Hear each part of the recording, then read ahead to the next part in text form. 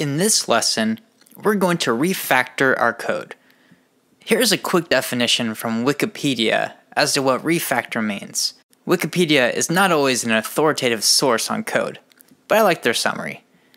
Code refactoring is the process of restructuring existing computer code, changing the factoring without changing its external behavior. Let's start off by creating a new file. We'll call it index3.html. We'll grab the starter code from our first lesson and paste it into this current file.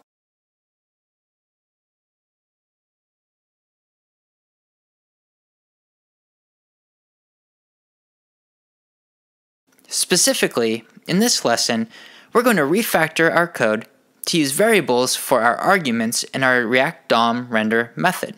Typically, refactoring code has to do with improving the readability of our code or performance of our code.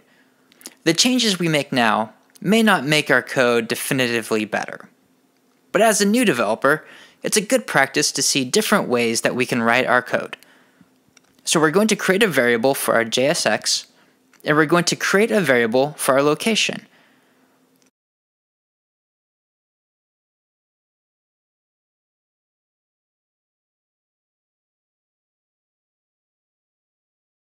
I'm going to go ahead and tab these over.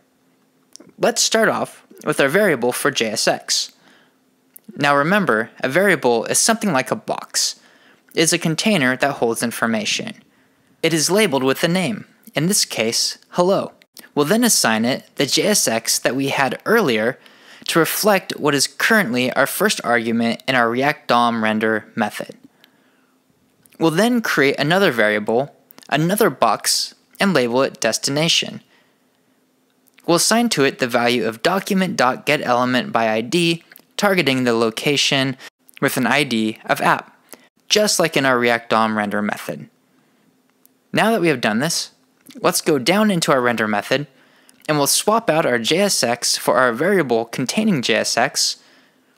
We'll just type in our variable, or our box or container, whatever you want to call it, that contains our JSX content. Next, we'll swap out our document.getElementById, targeting the ID of app, with the variable we created above named destination containing that content. Let's go ahead and open this up in the browser, and the result is exactly the same. We've refactored the code. The external behavior is the same, but hopefully you learned about passing around information stored in variables. See you in the next lesson.